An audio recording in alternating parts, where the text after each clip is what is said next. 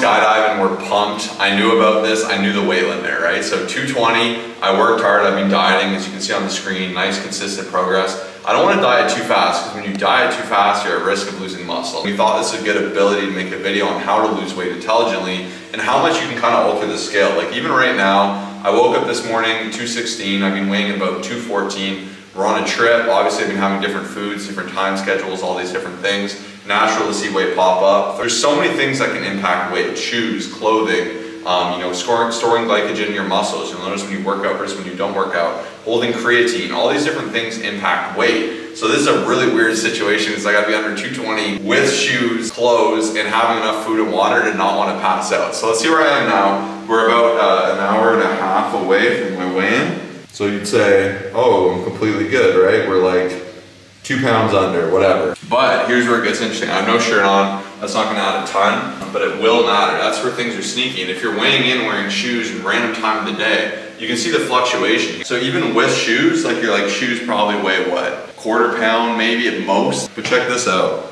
Like that, I gained 2 pounds. Ooh, dang. Now we can work against it in a different way. This is where things get funny. So if you followed us for a while, me and Kyle did a powerlifting meet, and that was awesome. That was a lot of fun, but we did one where we cut a lot of weight. I'm not a fan of weight cutting. If you watch UFC, all these things, it takes a lot out of you, and I haven't wanted to go about it for this trip. I could have just been 225 and just said, screw it, I'll cut 10 pounds of water. Especially when you're a heavier person like myself, I'm gonna hold more water. So instead what I did is I lost weight intelligently, I lost fat, I dropped my body weight to 214. Obviously I expect to have some water, have that in the morning, have some coffee. And what I'm actually gonna do, an additional little tip, hopefully it's not overflowing, is I'm doing a hot bath. It's gonna mimic a sauna, I'm gonna sweat out some more water. But you know, obviously we're gonna crush skydiving. As we do that, we wanna give you good tips that you can use in your journey to lose weight intelligently, and you can understand that, you know, the scale is just a scale, and you can see how you can alter this number a million different ways. I can be 10 pounds lighter, 10 pounds heavier, just the same if I have a ton of food. This should be an awesome video and a ton of fun. I think 15 minutes is more than fine. I'm pretty much at the weight, but it would suck to miss an entire experience because it's something so stupid. But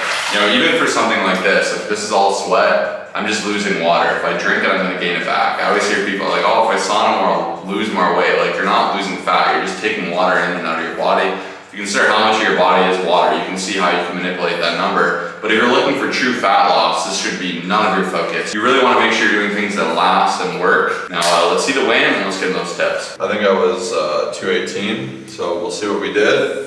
Got a good sweat in there, did only 15 minutes. Hey. Got about almost a pound and a half. Let's go. We'll take it. So about a pound and a half with shoes. We should be 2 pounds heavier theoretically. We should be safe because technically it's 100 kg, which is 220.05. Now I just gotta walk over, probably have a sip of water because I'm doing good. But we don't know what their scale's like. Yeah. I will say it's super inspiring, but also really funny to see a weight cut taking place for skydiving. Like fighters, powerlifters, like even bodybuilders cutting all this water, doing all this other stuff. But skydiving, I mean, we'll see. It'll definitely be worth it though. We made it.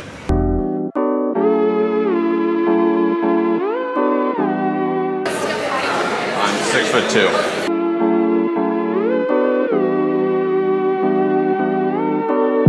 How heavy was I out of curiosity? Be with 198? No, 98. 198 kg, yeah, 98. okay. So what was I? 216. I told you to the dot. Chugging the water, buddy. 216, let's go. Let's go. So we did it, we're good, 216, well under. I like to be super sure, right? You don't want to ruin and miss an amazing experience like this by doing that, but into the delicious food. Yeah.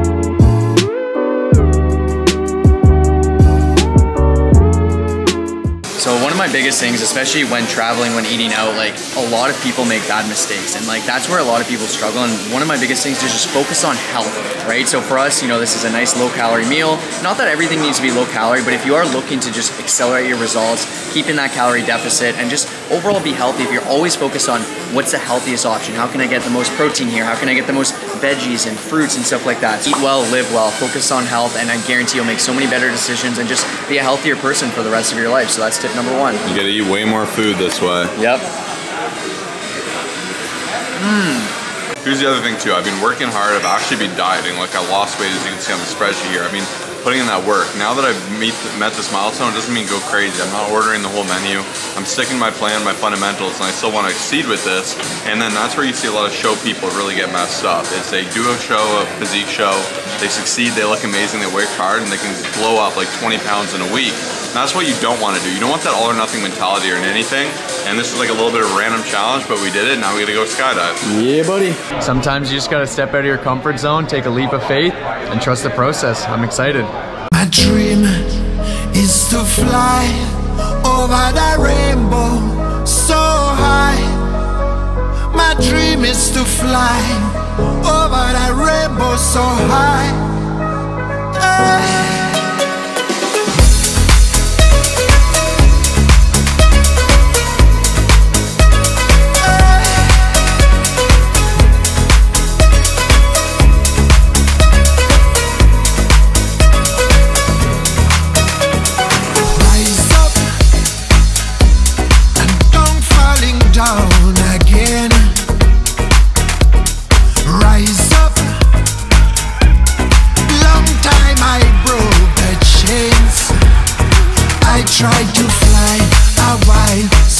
That was amazing. That was just something crazy. We'll do that again? Yes, definitely. So high, direction sky. I tried. Oh my God, the adrenaline, like, that's just insane. You just gotta be fully present in the moment and just enjoy it. To fly a while so high, direction sky. That was something crazy. Can't believe that. It doesn't feel real, you're just dropping, you know, it's just crazy. It feels odd being that high, so. Gosh, I'm still shaking, like the adrenaline. It's an amazing experience, especially in beautiful Dubai. Like, it's one of those things, the adrenaline and just. I was trying to take it all in. I'm glad How you taking it all in. That was good, man. Coach Drew. Yeah, I know where to play beach volleyball now. Did you see the courts? Oh yeah. We did it, let's go. It was worth the cut. Feels good to do that. Crazy to jump out of a plane. That's a ton of fun. So you saw me lose weight quickly, you know, just for a short-term thing, but to lose weight long-term, I like to think of it as 3 pillars, like a stool. So if you're sitting on a stool with 3 legs, if we were to knock one of these off, you'd have a hard time balancing. If I knocked off 2 of them, you'd fall on your butt, right? And these 3 pillars, we're gonna work through them. But the first is nutrition, and this is one of the biggest ones here because it's the easiest to overlook. There's so many good foods, so many temptations. It can be really kind of difficult to know where to get started. But by really learning how to optimize nutrition, getting on a high protein balanced diet, being at your maintenance, being just below your maintenance to lose weight, you know, eating a healthy amount of food, knowing portioning, knowing what foods affect you positively and negatively is what ultimately is going to create change in your physique and your composition for you to lose real fat. So yeah, within pillar number 2, something a lot of people neglect is just overall strength training. One of the greatest returns on investment in terms of just helping build your physique, toning, tightening, whatever you want to call it. A lot of people miss out on this, just focusing on eating, just focusing on cardio and stuff like that. But at the end of the day, it's gonna help speed up your metabolism. It's gonna help just so many things for the rest of your life. And when it comes down to it, you wanna make sure that you're not losing fat. You're actually building muscle within the process, or at least maintaining muscle. So strength training, I highly recommend at least 3 to 5 times a week for overall fat loss and weight loss. One of the greatest underrated tips is just to increase your cardio output, and walking is one of the easiest things you can do. Even here, we've been doing literally 20 to 30,000 steps. Obviously, we've been Ubering to further places, but anytime we can walk, we've been walking. So check out some of the benefits right here.